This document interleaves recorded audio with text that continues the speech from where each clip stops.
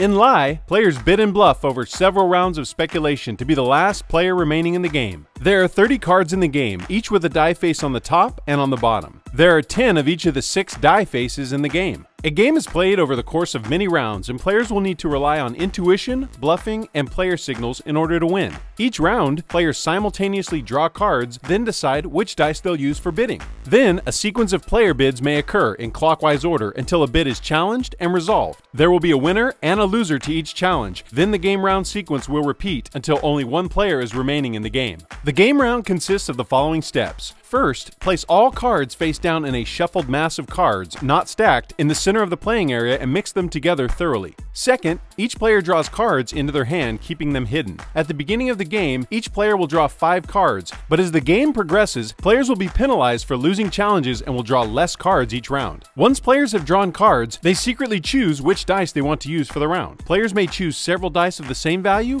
or have a diverse hand of different values. A player makes this choice for each card they hold and signifies this by rotating each card so that the chosen die is on top as they look at it vertically. Once all players have chosen, the bidding starts and the orientation of the cards may not be changed. The third step in each round is the bidding and challenge phase. Players may find it helpful to verbally confirm that their hand is set to ensure that all players have their hands ready prior to the opening bid. The oldest player makes the opening bid. For all other rounds, the winner of the previous round makes the opening bid. The opening bidder begins the round by announcing the initial bid. Once the opening bid is made, players take turns in clockwise order. When it's a player's turn to bid, he must either make a new bid or challenge the previous bid. In order for a player to take the appropriate action on his turn, he must try to determine whether or not the previous bid, which is a quantity of dice, exists among all players' hands collectively. If the active player feels that the previous bid is unlikely to be proven, he may choose to challenge the previous player's bid. However, if the active player feels that the previous bid is likely to be shown amongst all players' hands, then he may want to make a new bid instead. A proper bid is a quantity and then a die number.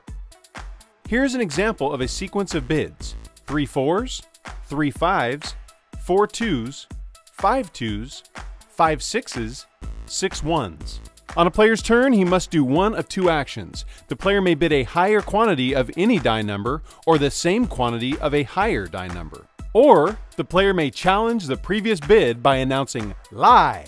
If the active player chooses to bid, then the next player in clockwise order takes a bidding turn. If the active player chooses to challenge the previous bid, then all players show their hands. Players count only the die numbers on top of the cards. A bid challenge will result in a winner and a loser. If the total amount amongst all players is less than the bid that was challenged, then the challenger was correct and wins the round. If the total amount amongst all players is equal to or greater than the bid that was challenged, then the challenger was incorrect and loses the round. The winner will gain the right to start the next round of bidding, and the loser must draw one less card than he had in the previous round. Play continues clockwise with each player taking a bidding turn, possibly forcing some players to take an additional bidding turn in the round. After a challenge is made and resolved, all cards are returned to the center of the table and another full game round occurs. Play continues until there is one remaining player in the game. The last remaining player, which is the player that may draw at least one card during the next round, is the winner.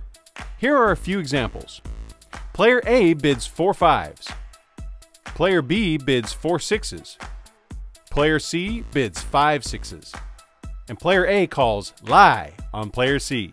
When all players show their hands, we see that there are only 4 6s, which is less than player C's bid of 5 6s. Player A wins the challenge and starts the next bidding round, and player C will draw one less card in the next round. Player A bids 5 4s. And player B calls "Lie" on player A. When all players show their hands, we see that there are at least 5 4s. Player A wins the challenge. Player B will draw one less card in the next round.